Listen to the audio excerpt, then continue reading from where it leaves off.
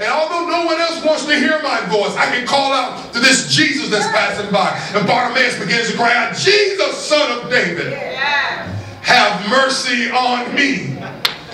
Get this, the people that he's running with, that's been with him all his life, they hear this same Bartimaeus, and guess how they respond to what he's saying? They respond to him by saying this, Bartimaeus, come on, man. Come on, we got a dignitary coming through town now.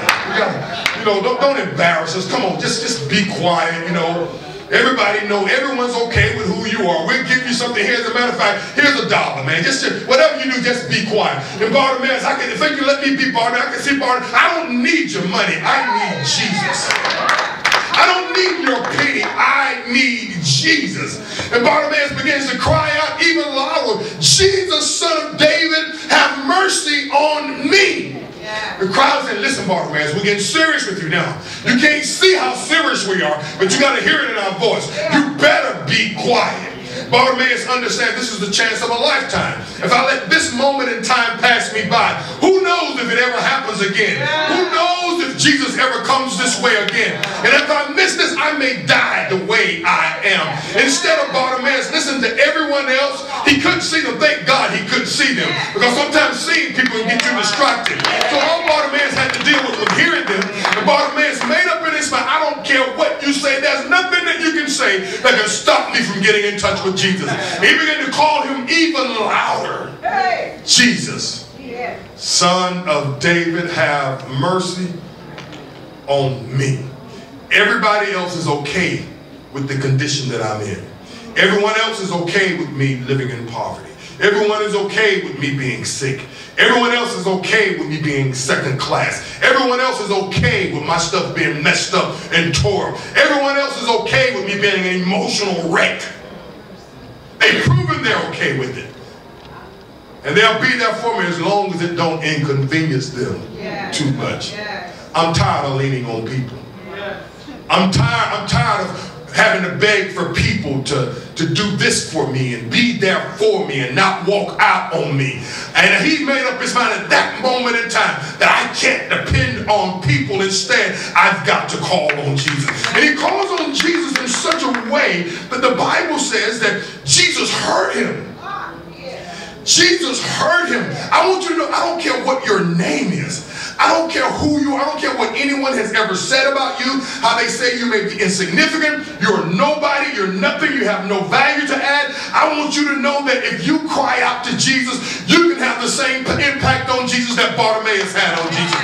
The Bible said that Bartimaeus called Jesus in such a way that it got Jesus' attention, and Jesus stood still. With the whole crowd going with him, the voice of a blind man, the voice of an insignificant man, the voice of a man that no one else cared about, the voice of a man that the only thing he contributed to society was the fact that he was a beggar, the voice of a man that no one would invite to their big get-togethers, no one would invite to their birthday parties. He was just blind Bartimaeus. No one wanted him to be on the in crowd with him. He called Jesus in such a way that Jesus stood still. And then Jesus talks to the same crowd that had thus far ignored Bartimaeus. So you have to understand what Jesus would do. He would use the same people who've been ignoring you to get you where he wants you to be. Good God. And so then he tells the same people, said, go bring him to me. Yeah, I know y'all got tired of him calling me. I know y'all didn't want, he was bothering you because he was hollering out loud, but it made me stand still. And he said, go bring him to me. Brings Bartimaeus. They go to him and say, be of good cheer, the master calls you.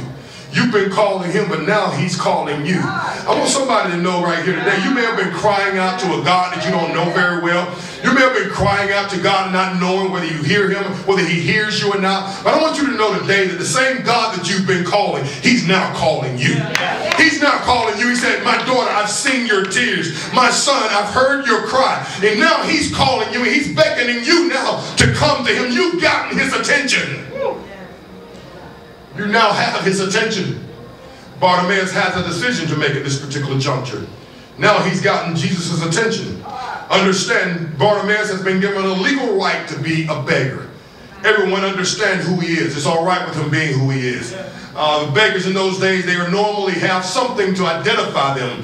We know blind people now, they have a cane with a red stripe around it. Same thing, even in those days, they had a garment that would have a red lining around the bottom of it that says that the government has given them a right to be a beggar. You had to have an approval to be a beggar. But the word of God says that when Bartimaeus heard them say that he calls me, Bartimaeus, basically what he does, he takes, the cost of this is he takes the very thing that had given him the right to be down, to be who he was, that legally identified him as a beggar, which was his garment.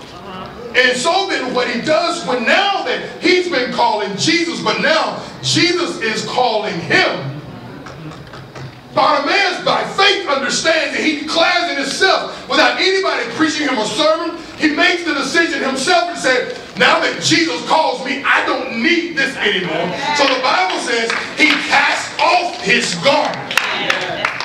Now this garment is very, very serious, but understand with this garment, if someone could get your garment, then they could beg. The garment was the legal thing that gave you the right to do it. And so beggars, they took care of that garment. They didn't just get rid of that garment. But the Bible says he cast off his garment. How many of you know that when Jesus calls you, you don't need what you've been. You don't need what you've been working with. You may have been having to do some things to compromise yourself as it relates to how you survive and how you get things done in life. You may have to lie and shuck and jive and do different things and trick and doing things like that to get things done in life. But I want you to know that when Jesus calls you, you can cast off that garment. You no longer have to do things that way because now Jesus calls you. He calls Bartimaeus. He said, what does you want me to do for you? What is it that you need? What is it? What is it that you... The blind man said unto him, Lord, that I might receive my sight. And Jesus said unto him, go your way. Your faith. What faith? Is faith in action.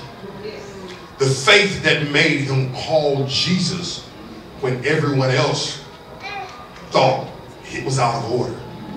The faith that made him call him even louder when everyone that was in charge began to tell him, Bartimaeus, hold it down. The faith that once Jesus began to call him caused him to cast off his garment and come. He could have went to Jesus with the garment. But how many of you know that when you come to Jesus, you don't have to come with pomp and circumstance. You don't, all you need is come to him. We call it come to him naked as I am. So he cast off the garment. Said, I'm not going to him to beg. I'm not asking for money. That garment gives me right to ask for money. I want my sight. Somebody under the sound of my voice right now, I want you to know that Jesus is calling you. Yes, I know you think that you've been crying alone. I know you feel that you've been crying alone and no one knows. I know you understand what I said when it seems like everyone is okay with your pain. Everyone has become okay with your day-to-day pain. Everyone is okay with your being there. But as you call out to Jesus, as you pray at night and you call out to Jesus and you've been calling out to him and you've even wondered if he's heard you, if he's heard you. I want you to know today that you're here today because he says, yes, I've heard you. And he says, yes, I've been seeing you cry. I've heard you cry. I felt your pain. Every night you thought you were alone, he says, you weren't alone. I came this way just for you. He says, yes, I came through Madison Square Mall.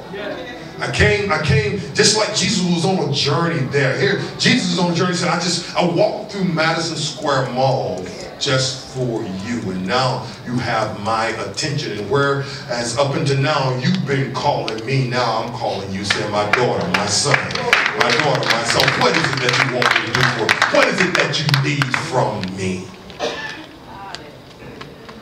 I want you to know he still causes the blind to see. He still causes the hurt, the wounded to be healed. That's what he does. That's who he is.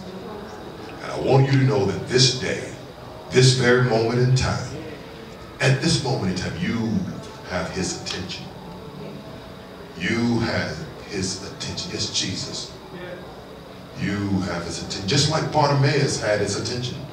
You have his attention right now.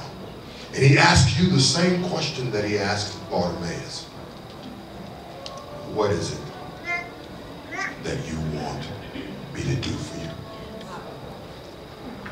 What is it that you need? What is it that you want me to do for you? My son, my daughter, what is it that you need? He stopped by to remind you that he loves you with an everlasting love. And he wants more than anything for you to experience that love. Yes, you. Whatever your name is, he wants you to experience that love. Jesus is passing by. He's passing by.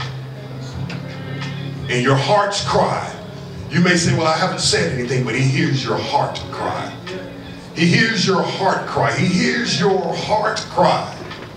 And it is your heart cry, the tears that are no longer liquid tears, but those tears that you're crying from your heart. He's hearing those. And he stopped by on this Sunday evening just to tell you, you're not calling me now, but now I'm calling you. And I'm saying, he's saying to you, my daughter, you don't have to hurt any longer. My son, you don't have to hurt any longer. You have my attention. What is it that you have me do for you? Would you stand with me? Jesus, I need you. Listen, I don't know exactly what may be going on in your life. I don't know what caused you to cry. But he knows. Jesus, he knows. He knows. He knows. And he stopped by here this afternoon. This worship in the Word, 60 minutes of worship in the Word. Because he cares about you individually. And I want you to know right here today that if you feel that you're like that blind Bartimaeus, you said, I just need to know that he loves me. It's so good to hear this word. And you may be saying it's good to hear the word, but I just want to know that he loves me. I'm here to tell you he does.